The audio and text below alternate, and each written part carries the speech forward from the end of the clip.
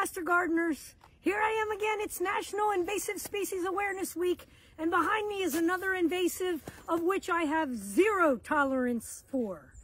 The name, Pyrus caloriana, the calorie pear. But most of you don't know it by that name.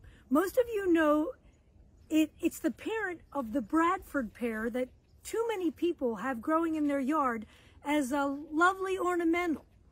And back in 1997, when I was attending the University of Maryland, I remember the U.S. National Arboretum touting that the Bradford pear has become one of the top 10 ornamental trees in the United States.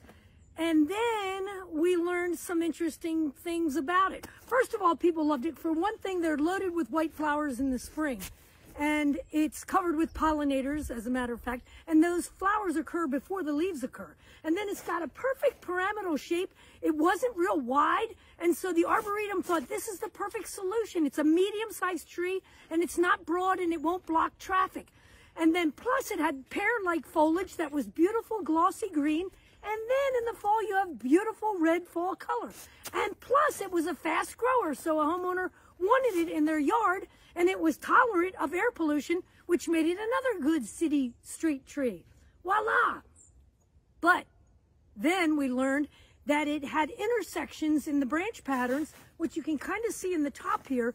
The intersections are more similar to the way your fingers are born on your hand here, as opposed to having a branch intersection like this at a wider angle. And we learned that these narrow intersections tend to break in snow. And then the Bradford pear was very vulnerable to snow and ice breakage. And so what did they do? They went back to the drawing board and they released other genotypes of the calorie pear onto the market. The original Bradford pear was self-sterile, which is often a characteristic of many of our fruit trees. They don't want to breed with themselves. And that was the way it was with the Bradford pear. So therefore the homeowner did not have any fruit from the Bradford pear in their yard. Yahoo! But the Bradford pear, although self-fertile, was able to pollinate with these other genotypes of pears that were introduced that didn't break. And the two started cross-pollinating. And all you had to have was maybe 300 feet between these different trees, and they could cross-pollinate. And whammo, these pears became copious fruit producers. And to this day, that's what they do. They're still fast growing. They're copious fruit producers, and the birds love to eat them, as well as the red fox and the raccoons and animals. So they spread them, and it becomes dense stands in our fields where there's been a neglected field that hasn't been mowed, or there's no pasture land anymore, maybe no animals on it. That ag land will immediately turn into a dense stand of these Bradford pears.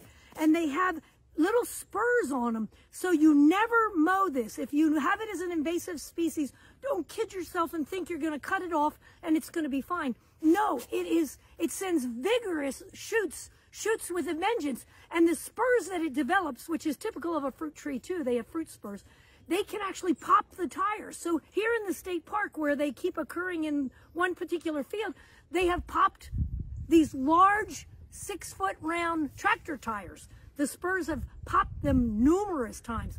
So, whoa, so come on over, let's take a little bit closer look. This is not a good tree.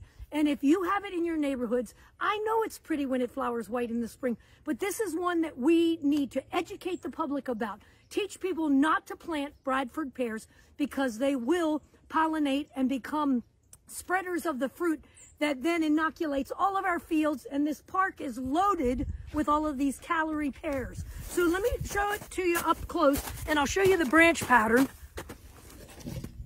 Let me show you these fruiting spurs as we go across.